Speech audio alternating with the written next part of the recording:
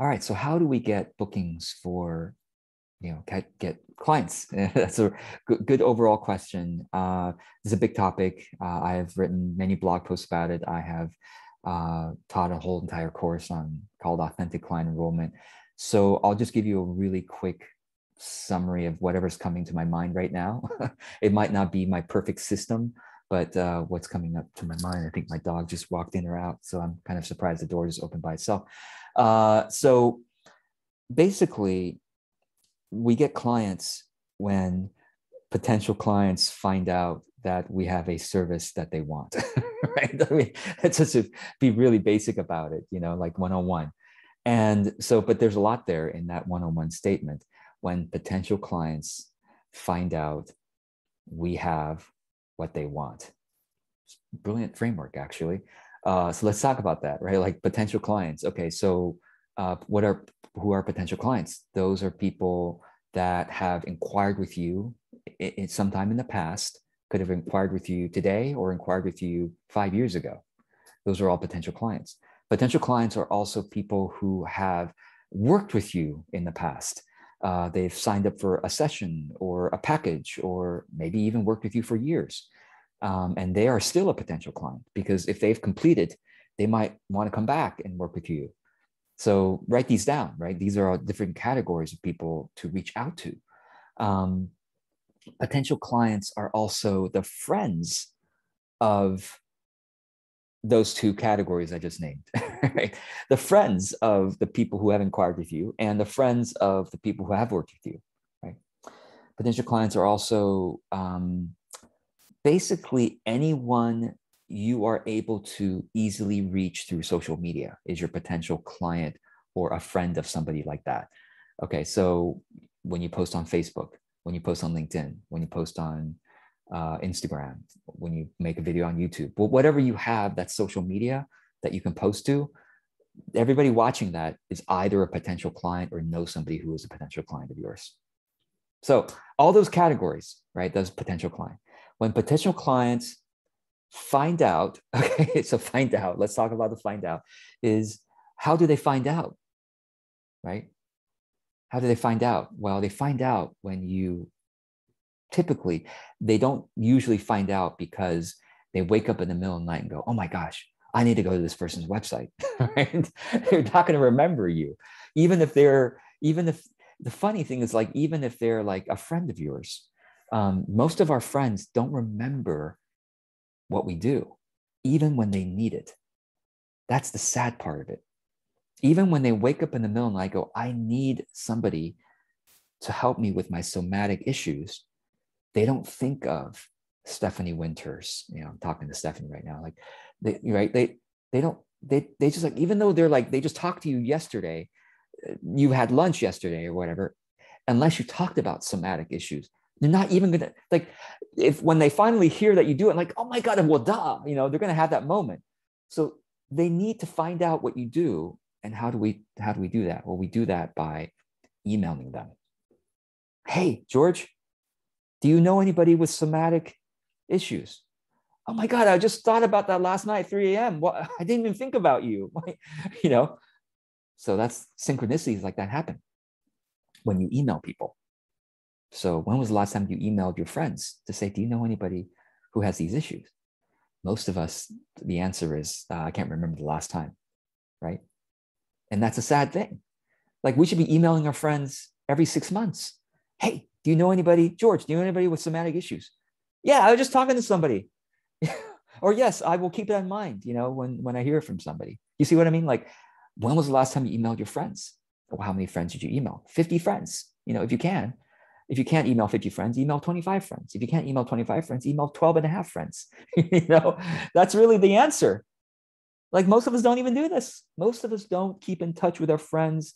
Yeah, we might keep in touch for like, hey, how's your dog Buddy? But we don't keep in touch with, hey, do you know anyone with these issues? Because I need some clients right now.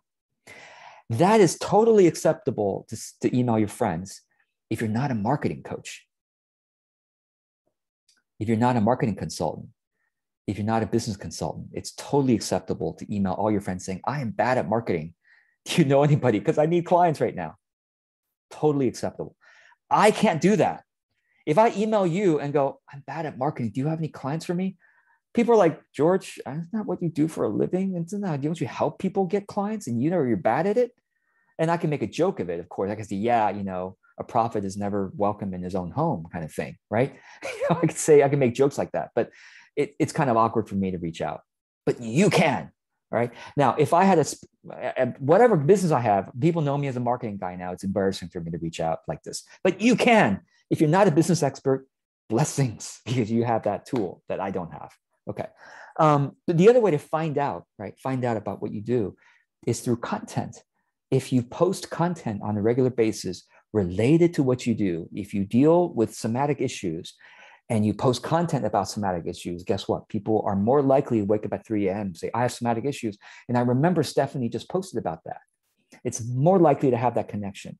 Even so, they might not even make that connection. So not only do you post content on a regular basis about the things that you help people with, giving them some tips, giving them a story about it, whatever, but you also post on a regular basis your offer. Hey, everyone on social media, I have openings for clients on helping them with this or that. 80-20 rule, 80% of the time on social media, you're posting tips, stories, inspirations, ideas related to what you do. And 20% of the time you post, hey, I need clients. Hey, does anyone have any issues with this? Hey, I've got this program coming up. So 80-20 rule, literally 1 out of every 5 posts should be, hey, I need clients. Hey, I've got anyone with issues like this. Hey, I've got a program coming up. Got it? Okay. So potential clients find out that you offer something. We really have talked about that they want, that they want, right? Not what they need, what they want, because what they want and what they need are very different. Because what they need is in your own head. You think, yeah, George, you need help with somatic issues. I have no idea. I don't use that language and I might need help with that. You think I need help with that. But what I want is to figure out how to solve my neck tension. That's what I want. I don't know about somatic issues, but I know I have neck tension. So if you said, hey, anyone with neck tension, let's talk. Oh yeah, that's me. You see, so when potential clients find out you've got something they want, there you go. So I hope this is helpful. And let's if you have any questions, go ahead and comment below, and I will comment briefly as well. So follow-up question is, how do we say that we need clients, we're looking for clients without seeming needy or desperate? That's a good question. And I think that most of the people you say that to are not going to think that you're needy or desperate. Unless you're, what you're not going to do, unless you're saying, please, please, please, I'm going to be put out on the street next month if you don't get me clients, which none of you are going to do that, which even if it might be true, don't say that. Unless you're telling to your best friends, right? Like, please, like, I literally need $1,000 like tomorrow, like yesterday. So can you get me $1,000? Somebody, please pay me $1,000. Some friends you can literally say that to, and they'll be like, gotcha. Let me ask around, kind of thing. Most people you can't say that to. So basically say, hey, I'm really happy to announce that I've got some space for working with clients right now. So if you happen to know anybody who has some of these issues, this is what I love doing. I love working with people like that. So send them my way. I'll take good care of them. That's the basic template. So, and then of course you should take that template and put it completely in your own language. I'm always very, very careful. I try to never, I know all of you want me to give you the exact word that somehow triggers people to buy from you. And there may be words like that out there, but they're almost always inauthentic to your own voice. This is why I don't like working with copywriters for my own stuff. And most people don't like working with copywriters because it comes out like markety language, because somehow copywriters think there's some triggering words, and there probably are. There's always ways to manipulate human beings. There's some trigger words that supposed trigger phrases that get people to buy from you. Yeah, in the short term, but in the long term, it doesn't create a relationship. It creates inauthenticity and creates weirdness in any kind of relationship. customer relationship, audience relationship. So this is why I'm always very careful to say, here's a general gist, you put it in your own words.